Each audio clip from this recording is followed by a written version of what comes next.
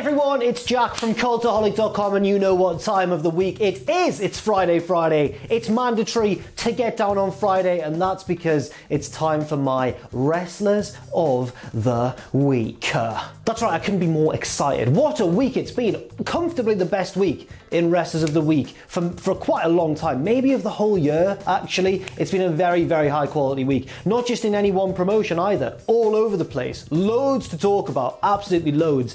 And loads of honourable mentions. So let's just run through them now. We're not going to be able to spend much time on them, but there's quite a lot. So we start with Penta. Great match against Kenny Omega on Dynamite. Hangman and Wardlow, also a great match on Dynamite. Seth Rollins and Murphy, great match on SmackDown. Sheamus beat Matt Riddle to get into the Survivor Series team on Raw. We have Jey Uso as well for getting his ass kicked by Roman Reigns at Hell in a Cell.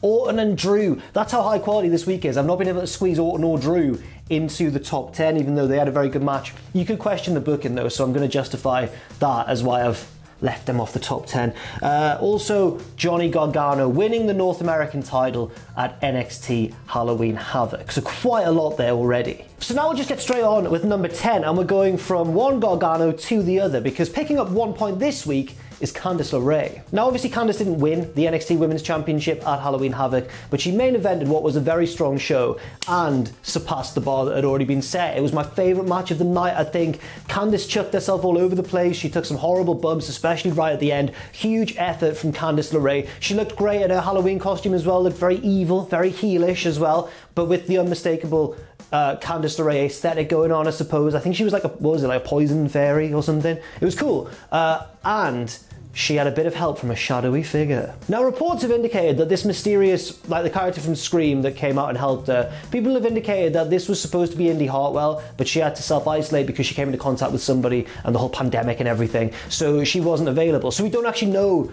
who was underneath this getup. Meltzer has suggested that maybe it's just going to end up being Indy Hartwell, because the figure never unmasked, did they? They were fine.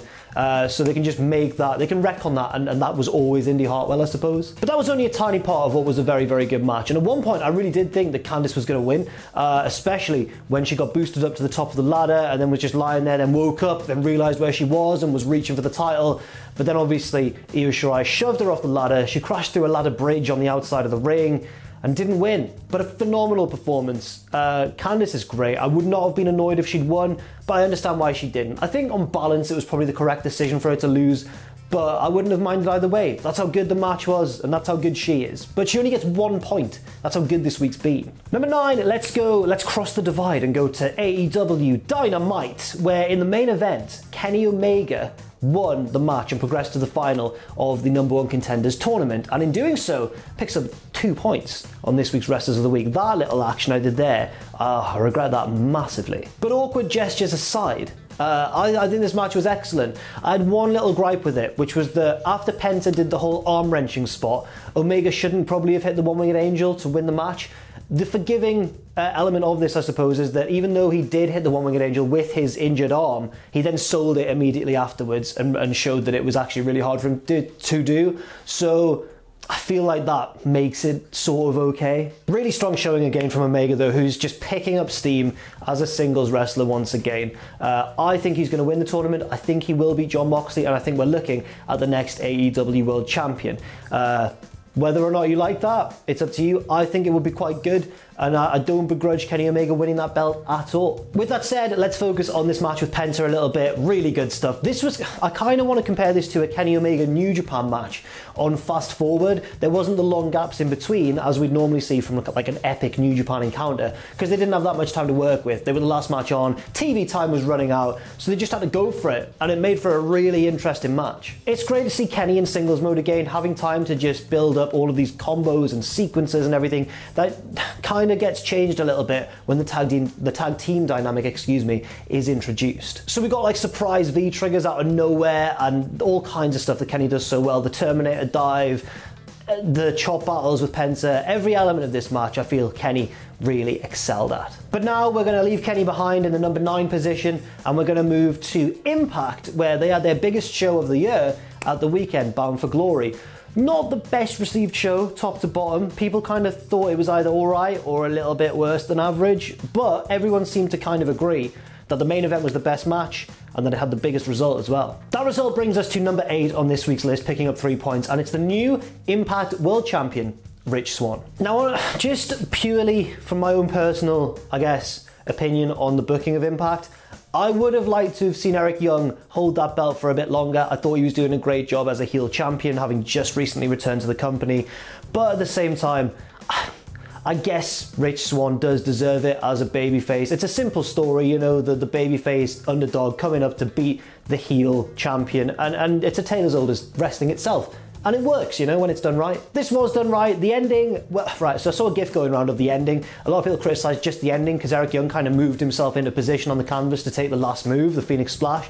But at the same time, that was just one part of a match that was on the whole very impressive. Where do we go from here though? I don't know where Rich Swann goes from here. I don't know who he faces next. I guess as a babyface, he could face someone like Eddie Edwards in a face versus face clash, or he could face a heel in a more traditional feud setup. He could possibly face Eric Young again for a little bit. I don't know where they're going to go with this, but it'll be interesting to see. I mean, having a new champion often gives a promotion a little boost of momentum, and I hope that's the case here, even though I don't personally agree with the title change. But congratulations, Rich Swann. Good match, good main event, and you are now the Impact World Champion. And even more importantly, you've got 3 extra points on Wrestlers of the Week. Number 7, not somebody who won a new title this week, but actually someone who lost their title this week. We're going to talk about the former SmackDown Women's Champion, Bayley. It sounds weird saying that because Bayley's really become ubiquitous with the SmackDown Women's title. At the same time, if you're going to lose it after such a dominant reign, you've got to lose it in grand fashion, and that's exactly what happened at Hell in a Cell. Bayley clashed with Sasha, of course, in a feud that had been really, you know, intensely built up, and I enjoyed the match on the whole. I thought it was the best match of the pay-per-view. A lot of people, I think Brian Alvarez, chief among them, were criticising the whole chair aspect. Like, Bayley came out with that chair with the spray paint on it. That's the chair she wanted to use to win the match. The chair got knocked outside of the cell. She had to retrieve it later on, and she kept going for that chair, even though there was various other chairs under the ring. Now, I understand that, but I thought the rest of the match was superb. The pair really did a lot. They had a lot to remember, and they did so. I mean, wrestlers have insane short-term memory. I don't know how they do it. But also, a lot of the stuff they did was quite challenging, quite difficult spots, quite a high level of difficulty on the spots, but they nailed pretty much all of them. The only one I can think of that didn't go to plan was when Bayley taped the 2 kendo sticks together and made like a little bridge with them, but it looked flimsy, and I don't know what they were going to do, but it didn't look like it was going to work. So wisely, and this shows Bayley's experience and how intelligent a wrestler she is, she just left it and called off the spot, and they didn't do it, which is a really good decision because it didn't look like it was going to go well, and I think we need to give credit to Bayley for that. On the whole, I think the title change was the right decision. I was a little bit salty going into this one because what I wanted was for Sasha to go away for a while, come back win the Rumble, face Bayley at WrestleMania, and then, you know, then it would have all been really epic and grand. I would have even liked to have seen them have just a singles match with no stipulation 5 years on from their epic TakeOver Brooklyn encounter.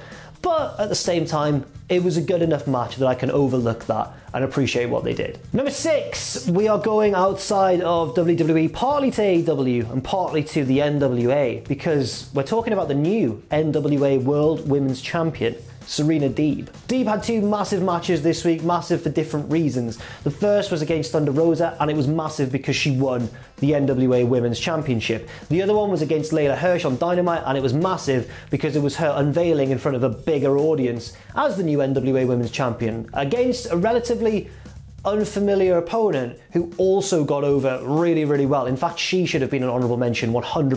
Layla Hirsch, very impressive. But Hirsch didn't win the match. It was Serena Deeb who won the match, and I was so struck watching this by just how well-rounded Serena Deeb is as a wrestler. She is a proper professional wrestler. I mean, everything they did, she excelled at. You know, she can do the mat work, she can do the rolling, she can do the technical stuff, she can do the amateur wrestling, but also she can do the high spots, the high, slower paced pro wrestling spots, and make them convincing and sell properly afterwards and bump well. She can do stuff on the outside. My laptop's just sent me a notification. Anyway, she's really good is what I'm saying. And you know, in the match as well, I feel like Deeb was really selfless. She didn't just get herself over by wrestling really well. She also helped get Layla Hirsch over by selling appropriately for her, giving her a lot of opportunity in the match to get her own stuff in. And I was just really impressed by both of them. I thought they were both fantastic. I want to see a lot more of them on Dynamite, but it was Serena Deeb who won. And in a week when she also became the NWA Women's Champion, I have to give her a lot of points for that. Next up, number 5, we're going back to Hell in a Cell, and we are going to the man who is still the WWE Universal Champion in a hard match to rank or to evaluate, because it wasn't so much a great match in terms of work rate, but it was great in terms of drama and sports entertainment, if you will. So I'm going for Roman Reigns in this spot, and I think he fully deserves it. Reigns has been like the best thing about SmackDown, the best thing on Raw, SmackDown to be honest, since turning heel. He's been phenomenal, and this feud with Jey Uso has been brilliant, and it all came to a head at Hell in a Cell. Now the match followed the same formula really as their last one, with a few added touches. Of course, there was the cell stipulation. I don't think the cell needed to be there, but the I Quit stipulation did, and it added a whole new dimension to this match. Roman dominated, but on the rare flashes when Jey got a little bit of hope or like a super kick out of nowhere or whatever, it was really compelling. They had the strap situation where they were both tied together and just going for it. Then they both choked each other out at different points, but didn't quit. And then, of course, Jimmy got involved, and Roman attacked him, thereby ensuring that Jey would give up to save his brother. And it was excellent. It was very good. Not as good as Sasha Bayley in my opinion, but you know, Bayley lost, she's getting less points. Roman won, he's getting a few more, and his acting was superb. He was really compelling in this. He really dragged you along in the story. He was, you know, at first vengeful and a dick, then later on kind of realised what he was doing and broke down and said, I don't know who I am anymore, and then turned it all back in an instant and was a full heel again, and won the match in unscrupulous fashion. Now, afterwards as well, it was really interesting because when he's been saying, I'm the tribal chief, I'm the head of the family, I'm the head of the table, you kind of think, well, that's just his own heelish bluster. No, that's legit now. The Wild Samoans were there and they acknowledged Roman as head of the family, and the Usos have been cast out unless they accept him as head of the family.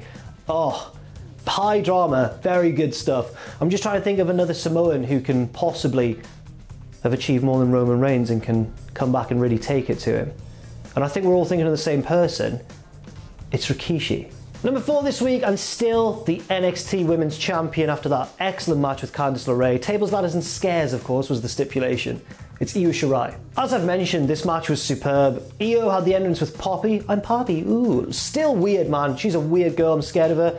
But very effective in this setting, this Halloween Havoc scenario. And it was nice to see her. She works really well with Io, coming down to the ring together. They kind of play off each other. It's really cool to see. Io's phenomenal, man. She may be my favourite women's wrestler at the moment. She's brilliant. Every match she has is a good one. Sometimes they're very good, as in this instance, if she's really feeling it and is matched up with a good opponent. But generally, even her lowest baseline is fantastic. I also think that she still probably on balance deserves to be NXT Women's Champion. There's more feuds that can be had, possibly with Ember Moon, possibly with Toni Storm, maybe another one with Rhea Ripley if she gets back. She got a big win at Halloween Havoc as well, didn't she? So I can't wait to see who she faces next.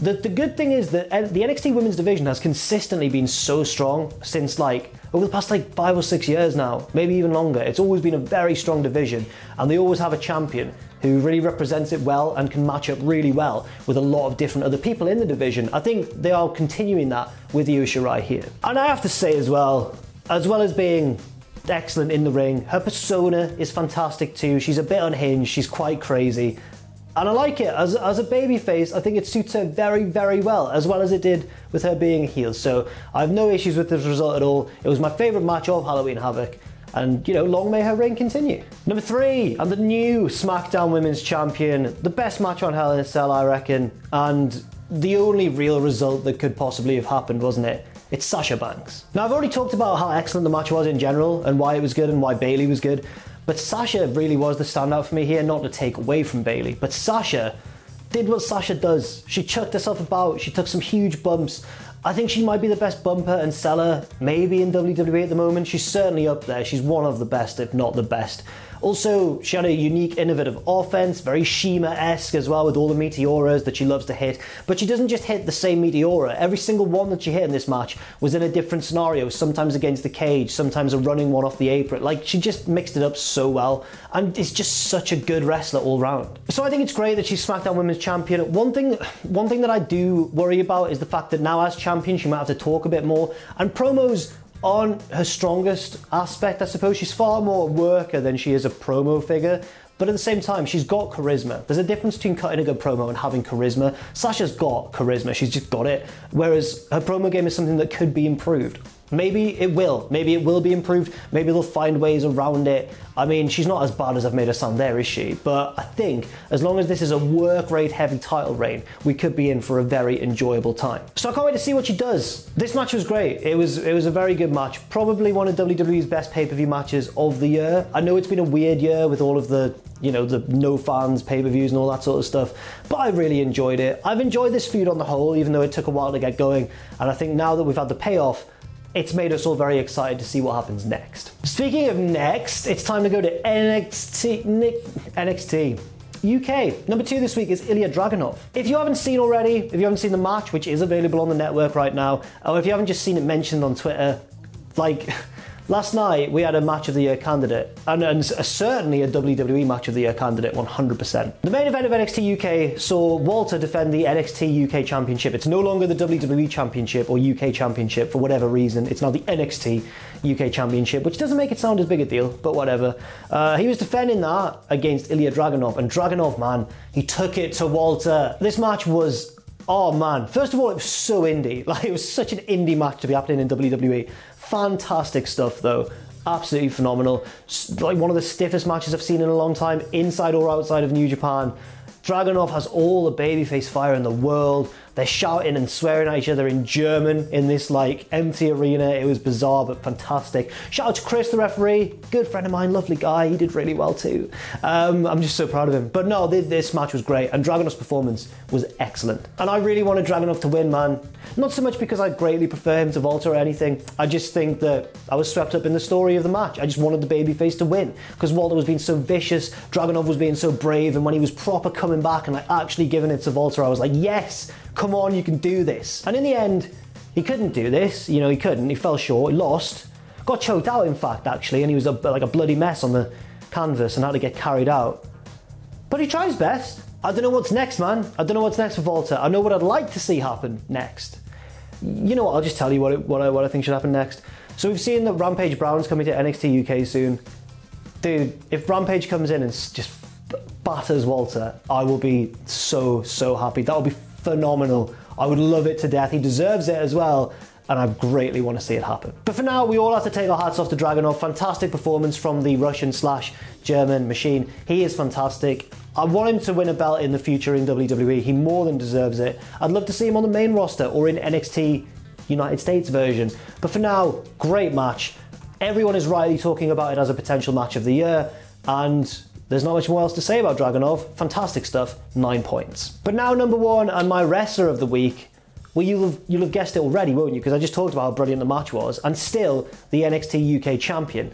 It's Walter. These two have incredible chemistry. They've wrestled a lot before in WXW and stuff, and you could see it. You could see they weren't afraid to just kick the crap out of each other, man. It was vicious at times, especially from Walter. Dragunov was being stiff as well, but Walter's incredible like height and size just led to him looking dangerous, man, like a bear. Like obviously the big chops that he does, fantastic, but he was raking his boot against Dragunov's face, massive lariats and that sort of thing, man. It looked brutal. It looked real at times. It was a proper fight. And I once again would recommend, if you haven't seen it, even if you're not a big fan of NXT UK, you don't need to be, just watch the main event of this week's show, man. Oh God, it was quite something. Now, Walter, as I mentioned, is still the NXT UK champion. He could realistically have lost here. I guess maybe they want to wait until fans are back. Maybe they want to give it to Balor. That was all teased, of course, wasn't it, before the pandemic shut everything down. I'd love for it to go to Rampage Brown, obviously, but I'm very biased. Yeah, I just think that should happen. I've distracted myself again with the Rampage talk. But I can't complain about Walter retaining the title here. I mean, what a reign it's been, even though it's been interrupted by the pandemic. The win of the belt against Pete Dunne, phenomenal match. The victory over Tyler Bate, incredible stuff. Now this one against Dragunov, man. You can't stop Walter when he's on a roll like that. He's one of the best main event wrestlers in the world today. And for that reason, and for how good this match was this week, he is my wrestler of the week. Now, of course, let's take a look at that lovely little league table. A lot of newcomers to the list this week, so there's not been that much change at the top. There's still Cody, Moxley, Takagi and Omega kind of ruling the roost at the moment, but as we go a little bit further down, we'll see the likes of Io Shirai in joint 12th place alongside Tetsuya Endo. Shirai could still rise a lot higher, of course, because she is still NXT Women's Champion. We go further down, we see the likes of the G1 Climax winner Kota Ibushi and the champion who he'll face in January, Tetsuya Naito. So not a lot to report in terms of the league table this week, but it could all change in due course. And that's it for now. Thank you very much for watching this video. I've been Jack from Cultaholic.com. Leave your thoughts and opinions in the comment section down below, match recommendations, that sort of thing. And stay safe out there, stay positive, and I'll see you very soon.